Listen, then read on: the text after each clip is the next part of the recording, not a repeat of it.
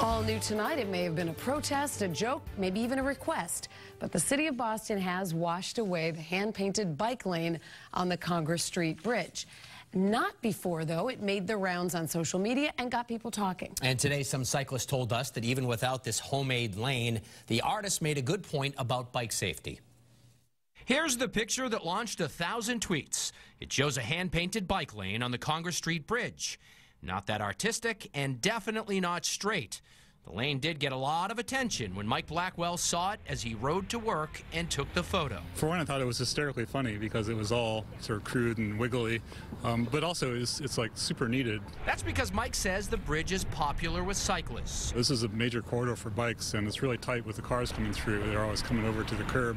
The city didn't see it quite that way and removed the paint, but you can still see the outline of the lane and the bike symbol. In a statement, the Boston Transportation Department says, "We understand the motivation behind the hand painting of this bike lane.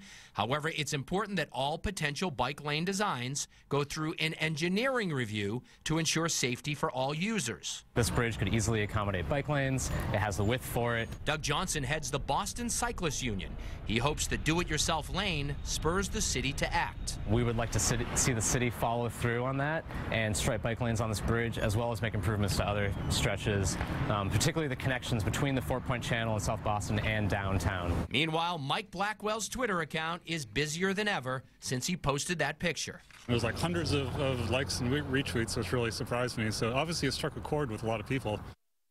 The Boston Transportation Department says it will review the bridge to see if a bike lane would work there.